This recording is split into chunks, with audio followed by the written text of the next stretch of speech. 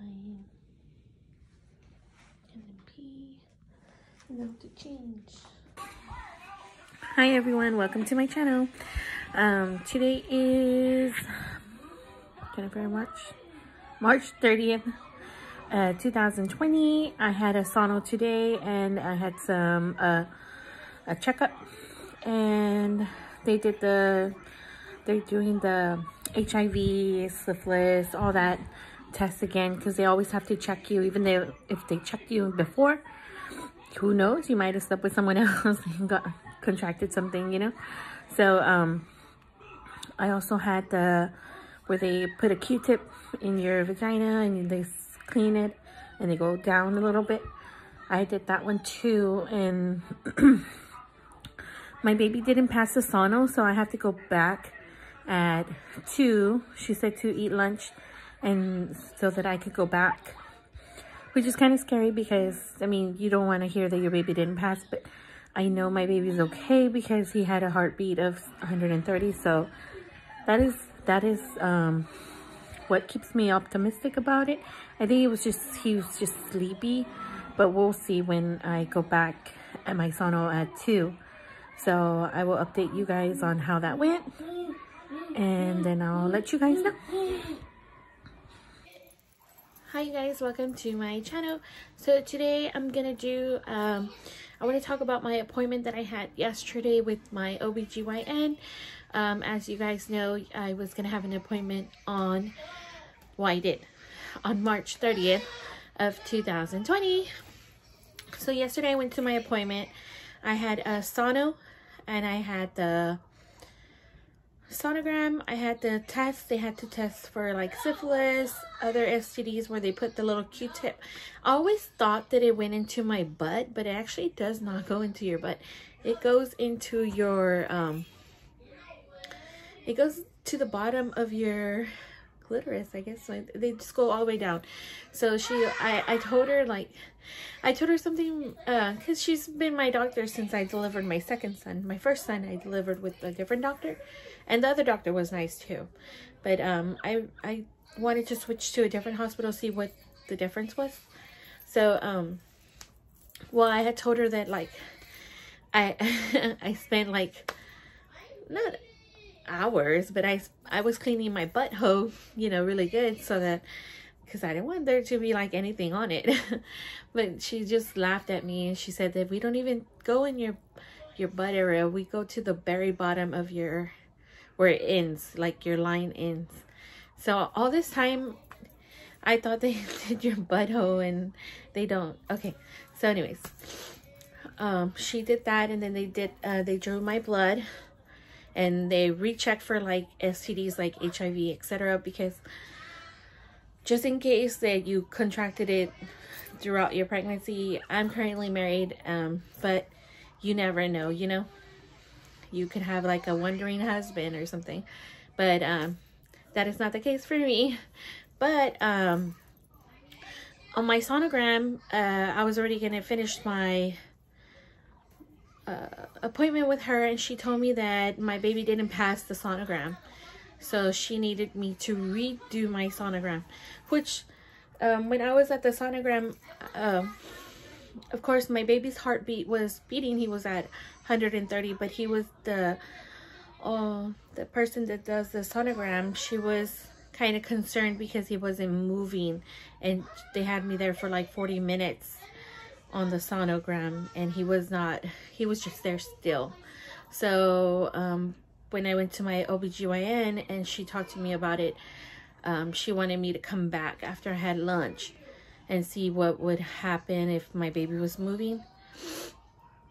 So when I went to the sonogram, and because they're doing the whole coronavirus, everything, you know, I can't take my kids, so my mom had to watch my kids during the regular appointment. So then I had to tell her that I had to go back at 2, which she already has a job, so that was pretty difficult. So, but anyways, my brother ended up watching my kids. My brother lives with my mom, so she called him and asked him to watch my kids. Okay, so my brother ended up watching my kids, and I was kind of nervous of him watching my kids because he doesn't watch my little one. He's watched my 7-year-old, but never my baby. So I was pretty nervous about that, but everything was fine with him. So I get to my sono, and then they tell you go upstairs and they check your feet. They check your forehead to make sure you don't have a fever. You answer some questions, and then I go to the where I have my sonogram, and she tells me they're not ready for me yet, so I had to go downstairs. You can either go downstairs or you can go to your car, but I went ahead and stayed downstairs because I parked kind of far. So I went downstairs. I waited until they called me, like around 2:30, 2:40. So I go up, and then this time when they did the sono, my baby was again, he was not wanting to move. That's because on the first time, actually, and I didn't mention that, the first time they brought out like a buzzard. I have never seen that. They buzz your baby, and the baby will react to the noise. And my baby did react to the noise the first sonogram, but he didn't, like, it didn't bother him. Like, you could just tell that he moved, but he didn't bother him. They did it twice. So this time, when she did it this time, he actually, she did that, the buzzing, and then she kept like tapping my belly, and then he like punched her. It was so funny because I wish that they let you record. I don't know how other YouTubers or influencers are able to record in the sonograms, but always when I go to a sonogram, it says no cameras, no recording, or etc. So, but my baby punched her, and he was active then, and everything was okay. And I asked the sonogram, the ultrasonist or the sonogram lady, I asked her what would happen if my baby didn't move, like if he was still the same, acting the same as in the first sonogram. And she said that, they'll probably keep me and monitor my baby, because that would probably mean that he was stressed. And they would keep me there and monitor the baby's movement and decide from there. Most likely I would have to be delivered, etc. But luckily my baby ended up moving, and I didn't have to stay because I wasn't ready yet.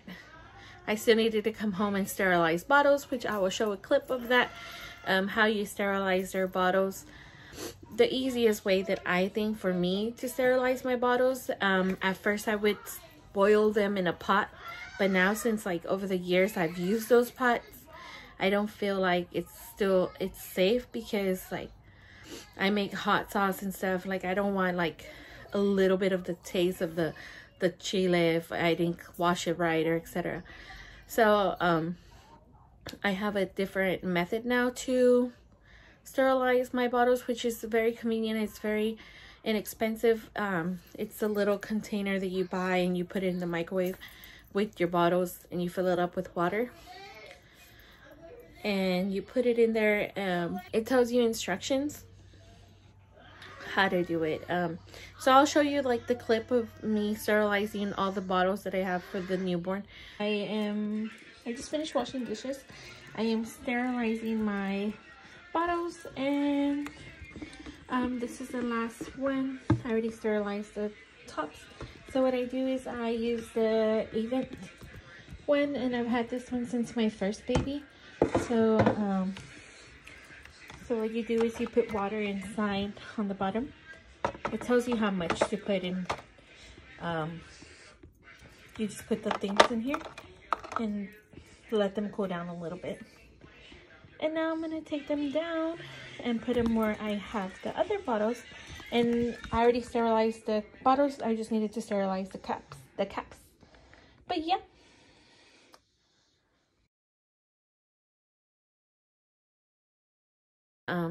So that was my briefing of my sonogram that I had yesterday. I did want to talk about it because it was kind of scary. I do have a little clip of when in between, like when they made me come, when my doctor told me that my baby didn't pass the test. Hi everyone, welcome to my channel.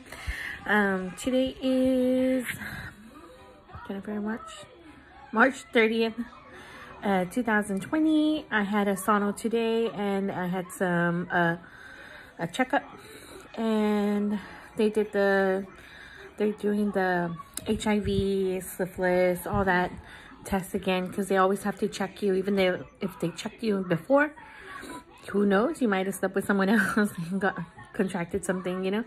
So I also had the where they put a Q-tip in your vagina and they clean it and they go down a little bit. I did that one too, and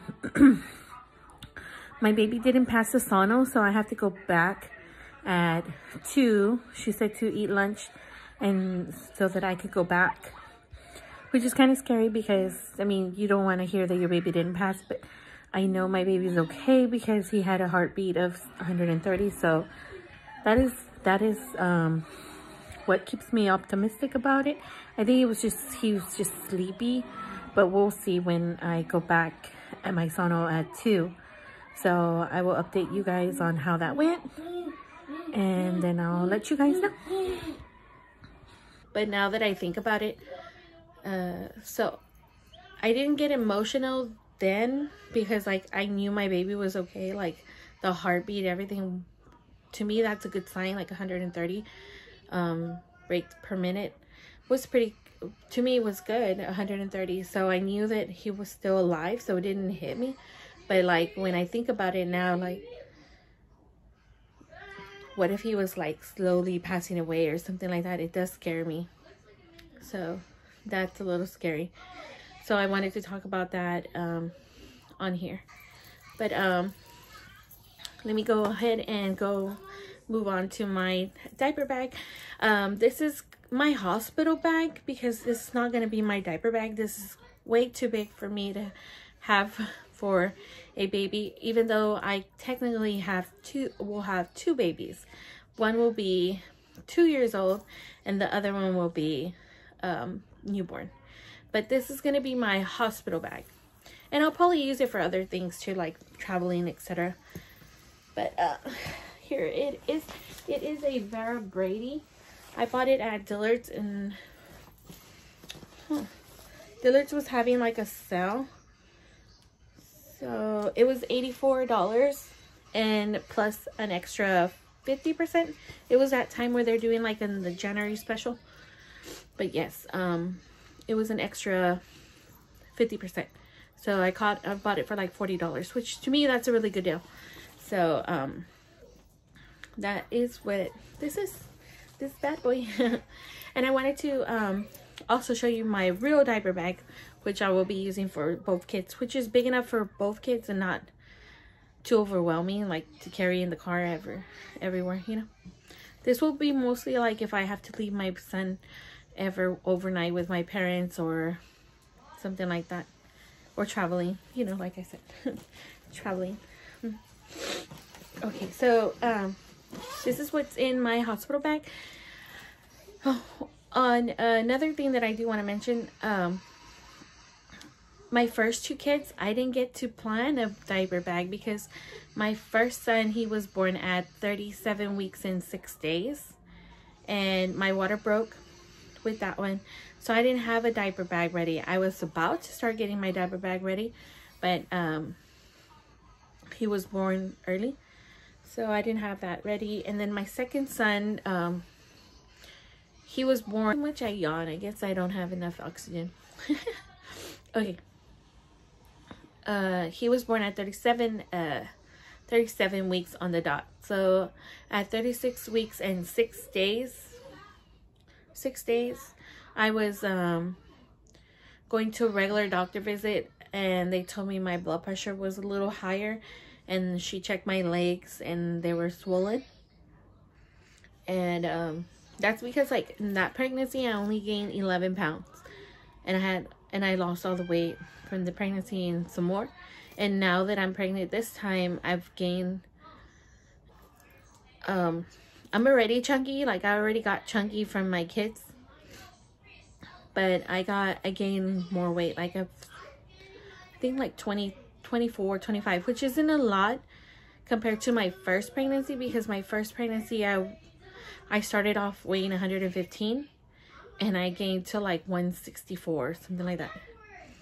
And then my second pregnancy, I don't want to talk about those because I did lose the weight from my first pregnancy, 164. I went down to 130 something. But I got the Nexaplon, that birth control that you put in your arm, and that one gave me headaches. I couldn't run. Like, it gave me a lot of headaches, and I would retain a lot of water. So after, I think that one was for 5 years or 3 years, but I ended up taking it out at 2 years. So I took it out. Let's see, my baby was born in 2013. I took it out somewhere like in 2015, like towards the end, and I just saw the weight coming down like instantly. Like maybe in a month or two, like I had lost most of the weight from the first pregnancy. Not from the first, because I had lost technically all the weight. But do you know what I mean? So yeah, I had gained weight because of the birth control. Like I had lost the weight from the baby. I mean, I still needed a couple, like 15 pounds more, because I think I went down from 164 to 130. And then I needed to go back to 115, which was pretty hard to do when you have a baby. But once I started working, they removed the Nexaplon and I started working. I gained weight there too, because, you know, lunchtime you start eating bad food, things like that. So I did gain weight while I was at work.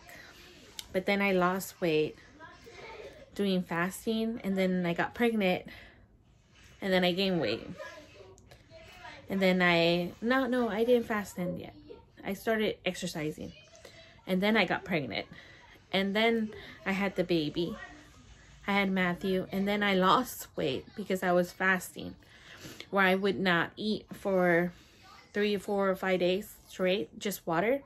And that worked for me. Like, that really worked for me. My blood pressure was going good. You could research it. Water fasting is really good for you. It's better than keto, I think. But so this is gonna be my diaper bag. No, my hospital bag. Okay, so I'm excited because, like I said, I didn't have a hospital bag for neither of the pregnancies. So what I'm gonna take is slippers, because I always had to use the hospital socks, which have the little grip holders at the bottom. But I went ahead and got me some slippers. Okay, this is so cute because it's for my baby. I'm gonna dress him up as Mickey Mouse. So here's the little booties, the little head piece, and then the little where you put the diaper. It might be very big, to be honest, now that I think about it. It might be big, so if it doesn't fit him, I'm gonna have to do something different. I'm probably gonna use one of the outfits that he's gonna have. So that's for him.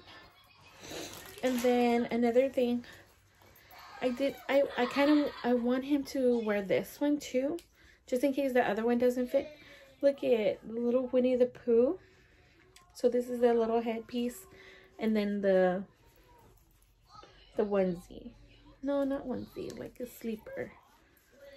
Okay, so that will probably be one of the photos if the little thing doesn't work.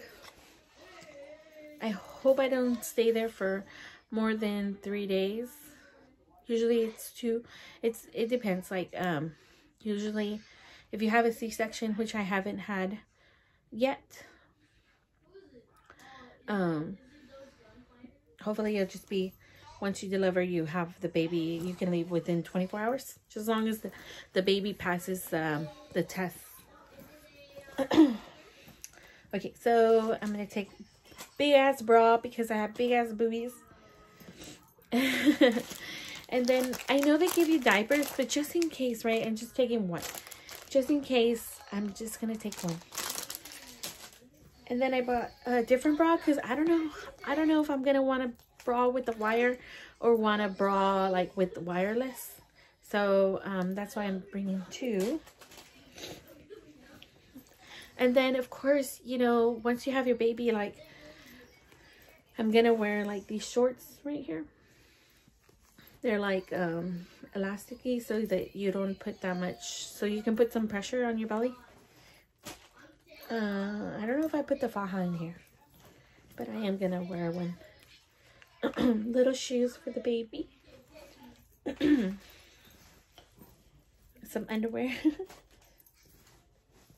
And then after I have the baby, I'm excited because the first time I had to reuse the clothes that I went in with, because my husband, he doesn't know to look for clothes for me. I believe I had to reuse the same clothes. And then the second time I had to reuse the same clothes as well. Like it was my work clothes. I had to leave in my work clothes, shoes and everything. So this time I'm able to pack my own clothes. So I'm just going to wear like pajamas, you know. And these aren't new or anything. I don't feel like I need to buy new clothes to come home from the hospital. So just in case, a different shirt. And then some, what are these called? What are they called? Leggings? No. Workout clothes. Yeah, I'm gonna wear these. And then some more clothes for my baby, because I don't know how we're gonna be there, if we're gonna be there for a day, 2, 3. Okay, so this one is cute. This one I got it from Target. And then changing mat for the baby. You know, when you change the diaper, you usually, they don't bring anything to change them in, so you usually end up changing your baby on the mattress of the bed. So I'm gonna put this on there. I do have little hats for him to wear, and then little socks too, because sometimes baby feet, like this one, say 0 to 3 months, but these don't normally, sometimes these don't fit the baby, like they'll end up coming off. So I have these just in case, which will have the longer elasticity, so you can have a longer ankle part. I do not like polyester. I like cotton. So these are going to be my blankets. These are from my favorite store, Gymboree. And so these were actually my son's Matthew's blankets, but he actually never used them because Gymboree was closing, so I didn't want to use Gymboree clothes. But now they're reopening, so I get to bring out these blankets, which are these Waddle Wensley's soft cotton. Cotton's the best for your baby because cotton lets the air circulate through. So like I said, I like cotton blankets. I don't like those polyester blankets. I like the polyester blankets like for decoration, but I don't not use them for my baby to sleep or anything. Now that my son's older, they can use polyester blankets because they'll take it off when they're hot, but babies don't know, you know. I don't want to overheat babies. Babies can overheat so easily. So I am taking cotton blankets. This one is from my son Matthew. This is the car seat cover. I wanted it in cotton, but she doesn't use cotton to make them, so I had to just deal with it. But so this is where it goes on the handle of the car seat, right? And then the elephant. I had gotten my son Matthew's name on this one, but I ended up taking it off since it's gonna be now for the next baby. But here it is, and I got it on Easter. So I am bringing just a little bit of wipes just in case. And then in this little pocket thing, a chupon, because I don't know what size the baby's gonna like. A fact about my previous 2 babies, they don't like pacifiers. So we're gonna see if this third one will like a pacifier. If he doesn't, that's 100% fine with me. I've never had a baby where it was uncontrollable, like the crying or etc. So we got pacifiers, another pacifier, little brush to brush their hair, and the nail trim. Some cream just in case I breastfeed. My first son, I did try to breastfeed. I was just breastfeeding for like 2 months, and my son Mason started not bleeding. He started urinating like orange, and it was like a crystal orange. So then I talked to the doctor, and he told me that my son was dehydrated, and that was showing signs that it was affecting his kidneys. So once I heard that, I stopped breastfeeding. I wasn't producing enough milk for him. Even though he was eating and he was falling asleep, I was thinking he was full, but he was just probably tired of trying to work so hard for the milk. So my second son, I did produce milk for him, but he just didn't like it because the first day at the hospital, I ended up having to stay there 2 days or 3 days after I had the baby, because my blood pressure was going high. So they had to put magnesium into my veins, and I had to stay there for the full 24 hours after on that, and then they checked him. So my baby had the formula the first 3 or 4 days of his life. Even though I was able to pump that first night, and I did give him the colostrum, but after that I couldn't give him my breast milk because the magnesium was mixed in there with it. And then later on, when I did try to give him breast milk, he didn't really want it. Sucks. And then my 2 favorite brands of bottles. So I like the Avent, the natural. I like the other one, the colic one too. I like these. And then I like the Mams bottles. And I already sterilized these and cleaned them, of course. But you just really need to sterilize them. And that's pretty much it. I mean, I have hand sanitizers. Single ones. I didn't use them yet. I'm saving them for this moment. Okay. Well, that's it. I don't have anything else in here. But I think that's pretty much it. So that's going to be for my hospital bag, and I'll put everything back in there. I do want to show you my diaper bag. This will be my diaper bag, my Burberry bag. I've had this bag since 2000 something, but I never wore it. And I think now is going to be the time to wear it. Okay. What do you think? So pretty, right?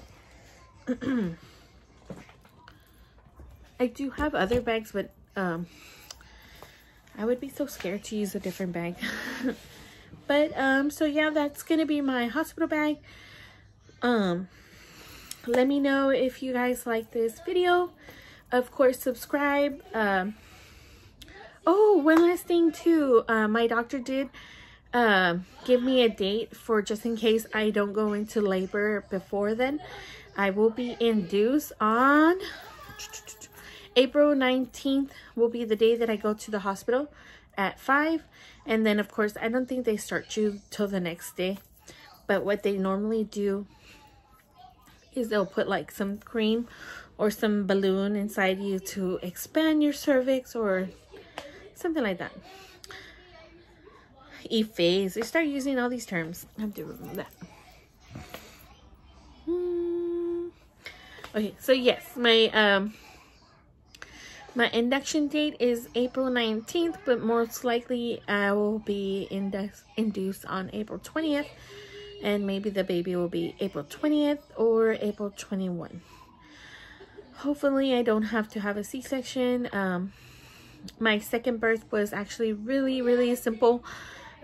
Everything ran smoothly. I just pushed like 3 or 4 times and the baby was out, compared to my first pregnancy. But if you guys have any questions, leave them down below. I am going to be doing a question Q&A, and I'm going to be printing out those questions and I'm going to be answering them. I put on my Facebook to ask me some questions too, and then I know someone left me a comment for questions that I have to answer as well. So if you guys have any questions that you want to answer me before I make that video, leave them down below. Before I leave, actually, I need to show you guys my belly bump. Right, so I am 35 weeks and 2 days, something like that.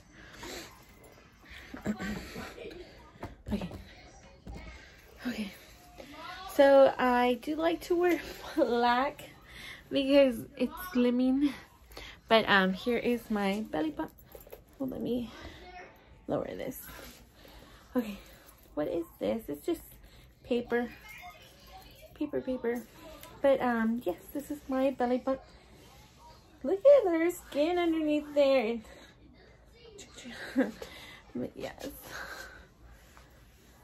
everything is so painful. Everything is so painful. But yes, this is my belly bump. 35 weeks. It is big. Thanks for watching. Bye.